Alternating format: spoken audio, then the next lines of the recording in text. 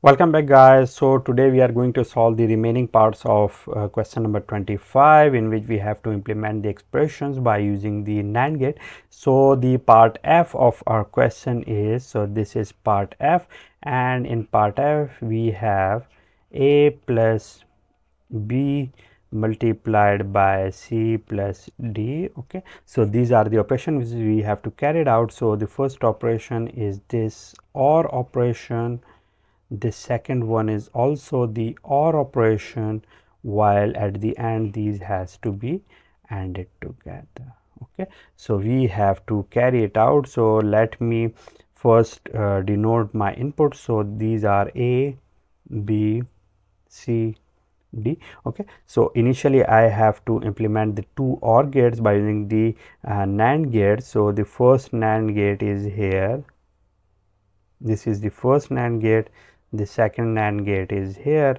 Okay, so the two inputs are what? These are combined together, while these are applied to the two input NAND gate as well. Okay, so this is what? This is the first OR gate, and the input lines are here. Okay, the first input is given to it, the second is to it, and at the output of it I will get what? I will get A plus B.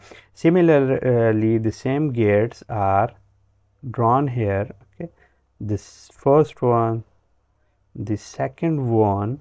Okay, so here we have, okay, and this output, while this is connected to this one, and here C is applied here, D is here, and here we will have this C plus D. Okay, we can very easily see that this is a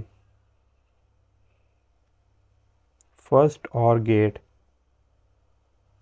this is a second OR gate, and these are the two OR gates representation with the help of the NAND gates. Okay, so the two A plus B and C plus D, two inputs are obtained from these combinations. Now we have to apply the AND gate here. So the AND gate here will be, let me first apply here the NAND gate. Okay, the two input NAND gate.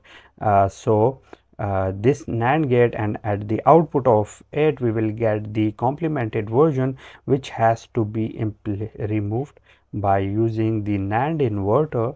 Okay, so this is the NAND inverter, and the two inputs will be applied. So at the output of it, what would I get? I would get A plus B multiplied by C plus D. Okay, so that is the solution of my question, and here we have seen that this is the implementation of what?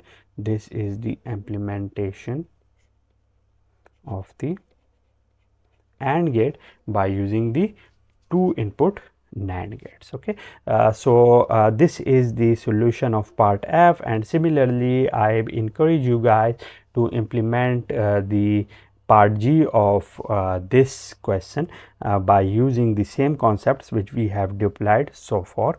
So I think it's enough for today, and I will see you with some more questions in our upcoming video. Till then, take care of yourself.